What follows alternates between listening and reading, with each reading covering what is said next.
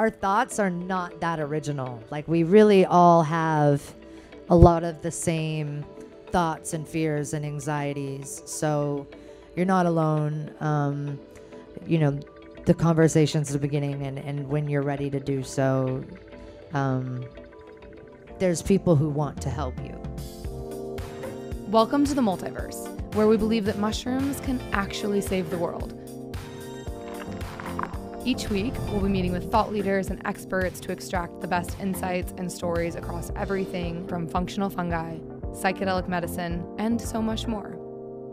Thanks for listening. Step into the multiverse with us. You guys, thank you so much for being here. Yeah, thanks for coming, guys. We're gonna chat for around 30 minutes. For those of you who don't know me, my name's Allie Shaper. We're doing a live recording of our podcast, Into the Multiverse. This is our second time doing this. We chatted last week at this time, but for those that are listening, we're gonna have an audio version of this. We are live right now at ACL, Austin City Limits in Austin, Texas. And Noah Cyrus needs no introduction. Everyone here knows you. Thank you so much for being here. The one last week was like... The one last week was insane. It was like a big introduction. I mean, I could give you another introduction if you want. That was enough. Everyone here knows who Noah Cyrus is. Yes, okay. So it's all good. Well, this is such a cool moment because these are all of the people that probably have been listening to. Who's been listening to Noah since she's been like 16 years old? Yeah, so cool. Everyone here has likely been following your journey. And like I shared last weekend, I'll share briefly again. I actually didn't put this together until we confirmed we were doing this interview. I didn't piece it together that this was your song, but I have Stay Together. Who knows the song Stay Together? I have such distinct memories with I'm a triplet, with one of my triplets, listening to this song in the back streets. You're a triplet? I'm a triplet. What? Yeah, we'll put a pin in that for another time, but that's so crazy. Yeah. I always wondered what that's like to like have three of you. It's a good life. It's the only thing I've ever known. Are you all extremely similar or very different? Very my sister different. looks more like you than she looks like me. Oh, okay. So you're not identical. No. Okay. No. All right. Yeah. But we have this memory of listening to Stay Together on the back roads of Missouri and just jamming out to this song. Your music is iconic, and I'm so glad that you make it. So thank you.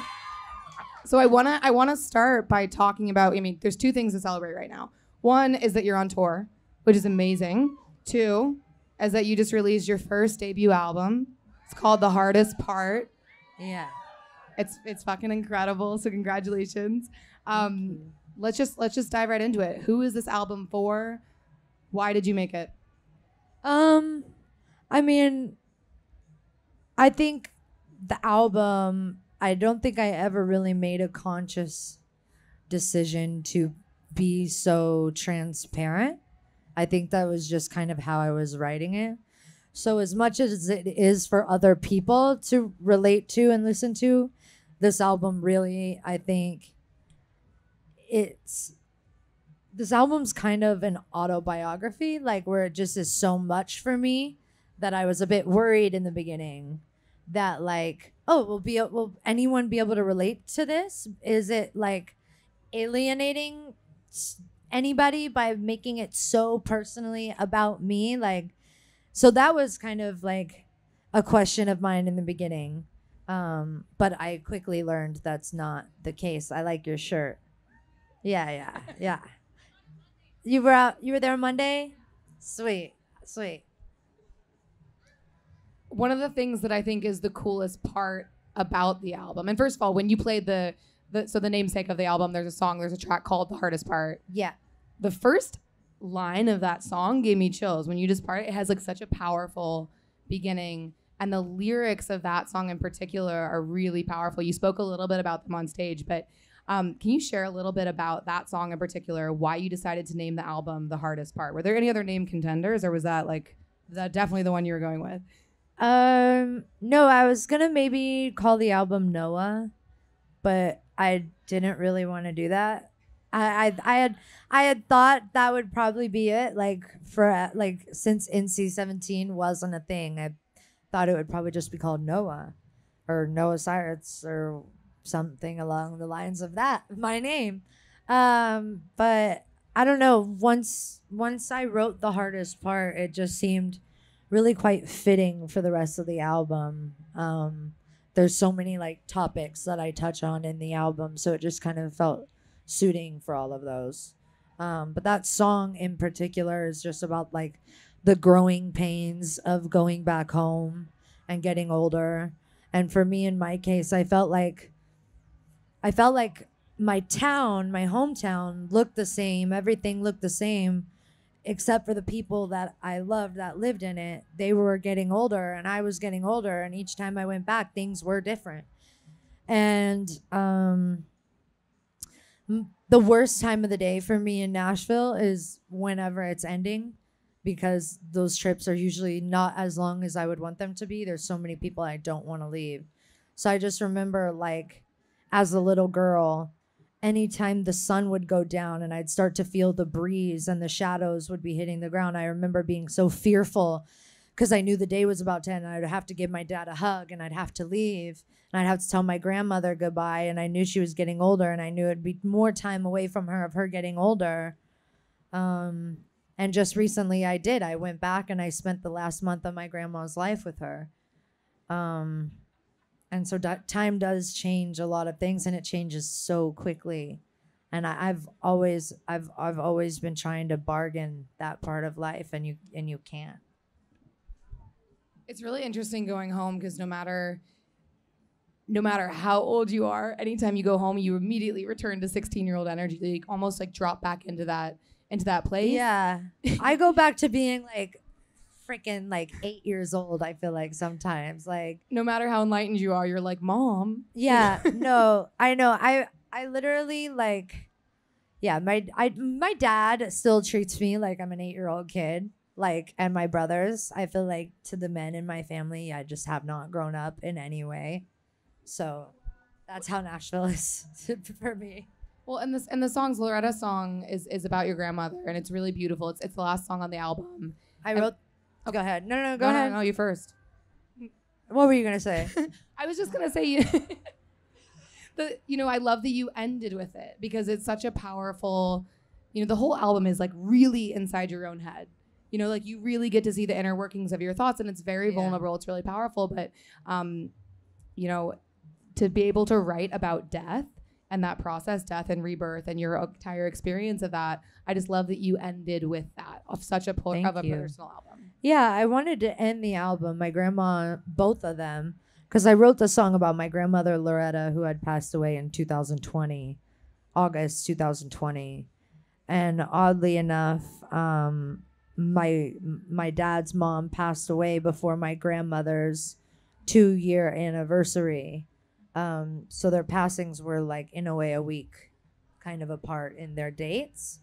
So it was already a very hard week, and I was going through a lot, mourning the loss, just still mourning. And I feel like whenever it lands on that date, I think anniversaries of losses are just extremely hard, and so I now kind of have that song as a dedication to both of those women. They both made such a huge impact on my life. My grandmother, Mama, who just recently passed away this year, our main connection was music. So it's my honor to dedicate this album, these songs, to her. I remember the last song we really listened to was Against the Wind by Bob Seger. And we were laying in her hospital bed, and I had just done this thing for Sirius XM, and it was just like a little acoustic, or I think a few of my band members and I doing Against the Wind, and she had it saved on her phone and was listening to Against the Wind over and over and reminisced the 70s and when that record came out, and talked of those memories of when that record came out with my dad. And music has just been such a connector for me in my life, with my family, with relationships. Music is like a language, I think, for me.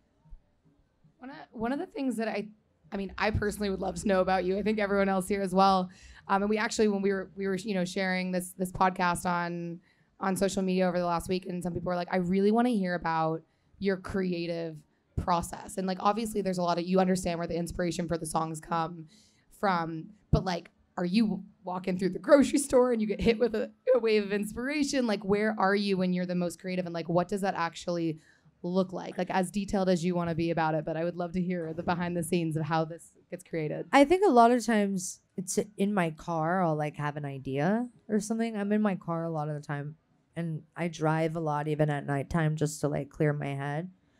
But my songwriting process is very slow and very linear. In a pop room, you usually, what I'm used to for older songs, I remember going in and you start with a chorus, and then you start with melodies for the whole song. You're trying to get a melody to flow for the whole song, or you're starting with then the chorus and you're matching it to the melody you wrote. I just can't write like that. I write extremely linear. I start with the beginning. I have a verse and I have a loose melody, and if I need to bend it around, I will. And I think part of that really, I learned to be more, to flow more with my writing whenever I really started writing with PJ more, because I felt like I didn't have to like rush to get a song done. We just would sit and write, and really we just started writing from the beginning to the end. And I found that's just, that's how life moves, so that's how I tell a story. So it's really linear, the process, and it's sections of the song, beginning, middle, end. And one of the things we chatted about last week was listening to the album from beginning to end. It's 33 minutes. You recommend people listen to it from the start to the end, and it really does tell a story. 33 minutes. It is? It's 33 minutes, 46 seconds. Wow. Yeah. I don't know if you know your shit. I know my shit. I Googled that. Okay. I Googled that. But listen to it from start to finish. It's really, really beautiful. And Please listen to start from finish. Please. That's my preferred way of you guys listening, would be from start to, not every time, but if you haven't listened yet, you should listen start to finish. Mike Crossy and I like sat and put every song where they're supposed to be for a reason. So. Well, when you listen to playlists too, and when the song ends, you memorize what song comes after. Oh yeah, and then it doesn't play and you're thrown off. I had a few moments where I was like listening to you perform, and I was expecting the next song to come because I listened to start to finish. So that's funny. Yeah, so I was memorizing the album. But actually, one of the thoughts that I had, I was watching you on stage, I was thinking a lot about peak moments, and I was walking away from the stage with my friend to come back here for this, and I think a lot about this idea of destination happiness, right? And a lot of like what we're all going towards in life is these big moments, whether it's like monetary success, career success, like big moments of achievement. And then you achieve those things, and a lot of people report like, that's a peak moment, being on stage at ACL, performing for thousands of people, or any of the things that you've achieved. Whether it's, like you've done a lot of really cool shit. How do you balance the like peak moments that you've had, and then going kind of back to like, you and Marshall hanging out? Like, do you have that like kind of dip that people report? Like, any things you want to share for people around this idea of like, if this then, prolonging happiness, goal-oriented stuff? I've been trying, because happiness was something that I was looking for so long. And now that I'm feeling it, I think I'm just trying to take everything day by day. And, like being on tour, I was extremely nervous to go on tour. I thought I was going to get really homesick. I hadn't been away from home for a really long time. And with the pandemic and everything, I really haven't been on a proper tour since I was like 18 years old. So like I was also kind of afraid to be away from my team, and like I know I'm very close with my band and stuff, but my team's kind of popping in and out. So I was really nervous to like go from being on stage with a ton of people who I love and love me back, and then going home to a hotel, and it's very quiet and no one's there, and you're alone with your thoughts. And in older cases with myself, I would go in there and spin, and also was struggling with drug abuse. So, this is a very different touring experience for me, and it's a very happy one, and I'm very happy to be here, and I'm very grateful to be here. So, I think honestly, having Marshall here has really been calming for me. Yeah, no, because I remember I was having kind of a hard time the other night, like with anxiety and like just social anxiety as a whole with so many people and everything. Like I still get anxious. Like I love doing it, but I get anxious. So like just going back to the room and like sitting with Marshall, and he knows when I'm anxious and he'll come to me and he'll lay with me, and it's so calming, and Marshall has such a calming energy and really just calms everyone that he's around. I'm hoping he doesn't like piss on your stage. Come on, buddy. So yeah, he really has saved the day. He knows we're talking about him. Yeah, he heard his name and now he's up. His butt's all dirty. I don't know why. He's proud of you. He's proud of Mom. I'm proud of him. I'm a proud mom. Hi guys, taking a brief second away from the show to tell you a little bit about our sponsor, Supermush. Supermush is actually a brand that I co-founded. You may have heard us talking about Supermush and or functional mushrooms throughout the show, but long story short, functional mushrooms completely changed my life. I started using them as a part of my daily routine about 6 years ago. Everything about my vitality, my skin, my hair, my energy levels were on a completely new playing field that I had never experienced before. And we started Supermush to help other people get their daily dose of mushrooms back into their world, but in a way that was really easy and on the go and accessible and tasted good, because a lot of times mushrooms don't taste great. Supermush is actually the most effective way for you to get functional mushrooms into your system because they're in the format of functional mushroom mouth sprays. We make 3 mouth sprays for energy, immunity, and chill. A lot of people don't know this, but mouth sprays actually have the fastest absorption rates. You will feel their effects almost immediately. I use all 3 of them every single day: energy in the morning, immunity in the afternoon, and chill every single night before I go to bed. If you would like to try Supermush, you can use code ITM15 at checkout. That's ITM15. This will give you 15% off your next order at supermush.com. We also make a whole line of really cool mushroom festival forward streetwear. And if you want to stay in the know for everything that we're up to as far as events, new product launches, you can join our text program by texting MUSH, MUSH, to 38048. I'd love to hear like a little bit more about your relationship with animals. We talked about it a little bit last week. You mentioned horses. You grew up riding horses. And I was listening to another podcast with another musician that I love, and they were talking about their relationship with animals and how that really has been a huge healing part of their journey. I know that, you know, a lot of what this conversation is about and a lot of what we wanted to share the message around was like healing through music, but it sounds like animals and a few other things have also been a part of your healing journey. So anything you want to share around your relationship, whether it's with Marshall or horses or anything that's been super helpful for your healing process? Yeah, my dogs. I mean, I remember in days like when I was struggling with addiction or whenever I was starting recovery, and those days were really hard too.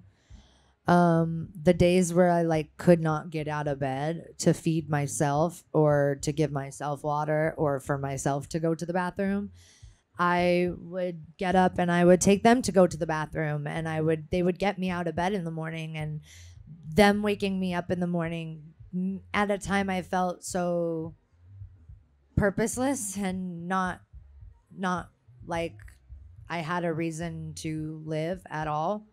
I at least had them. And again, my dogs are really intuitive and really special, and they know when I'm having anxiety or a panic attack or they're just really intuitive, and they know. So whether it's Mellow, his way of like coming and calming me down is he'll put his paws right here and he'll like sit for as long as I need, like with his paws right here, and he'll let me like hold on to him.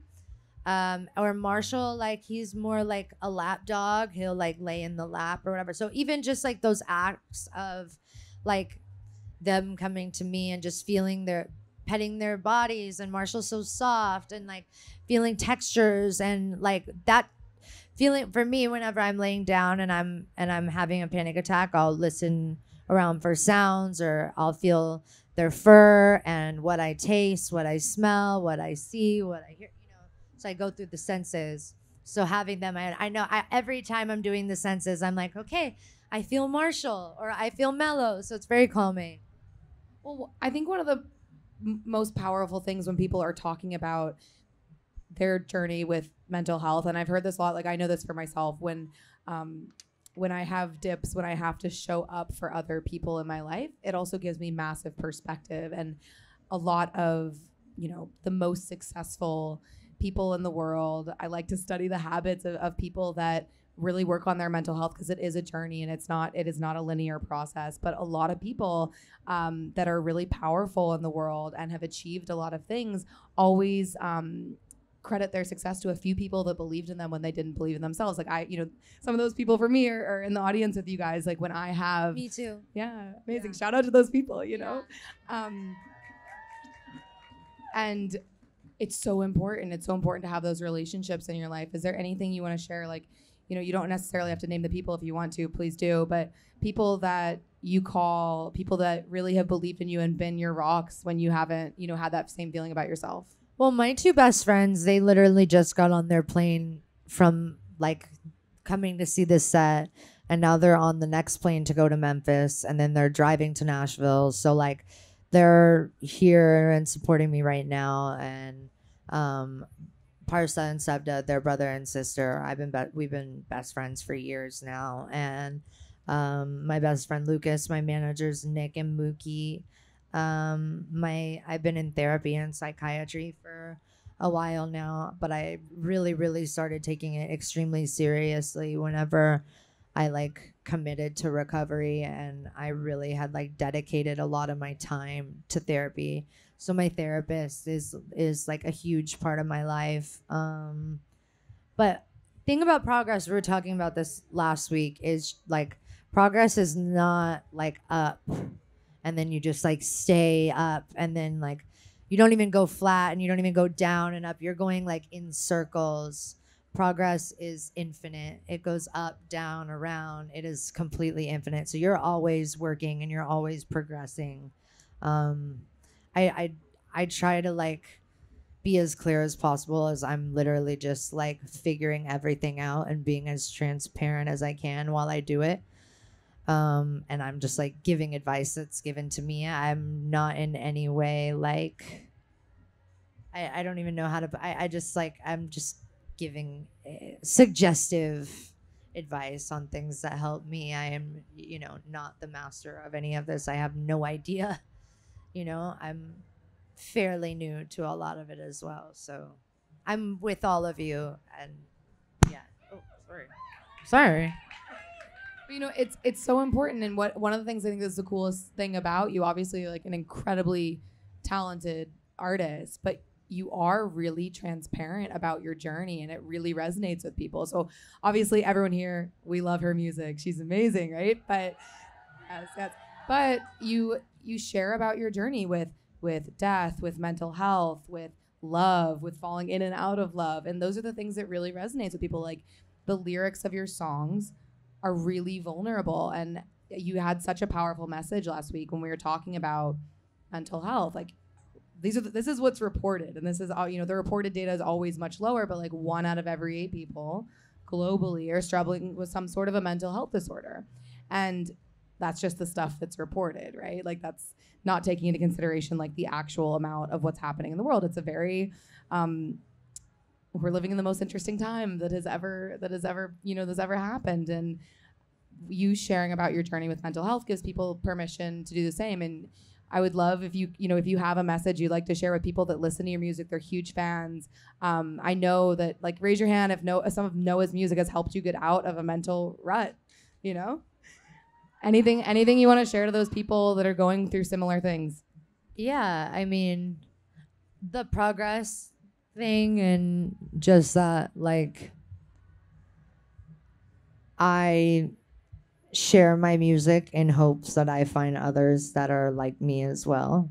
And you guys are extremely not alone. And whether it's therapy, whether that's available to you or not, starting the conversation is extremely, extremely important. So I would say look through the resources, find resources you connect to. There are people that will help and that want to help. And starting the conversation is the first step. So when you're ready, because it took me a really long time to be ready, and I know what it's like to have people who also really want to help you, but you just can't do it yet. You're also not to be you don't need to feel ashamed for that or guilty. I know it comes with it. I've experienced that as well, and I also go through the guilt of, you know, mistakes I've made during my addiction or before or after. Now I deal with that every single day. So whatever you're feeling, that somebody else has felt that too. I've realized that our thoughts are not that original. Like, we really all have a lot of the same thoughts and fears and anxieties. So you're not alone. You know, the conversation's the beginning, and when you're ready to do so, there's people who want to help you.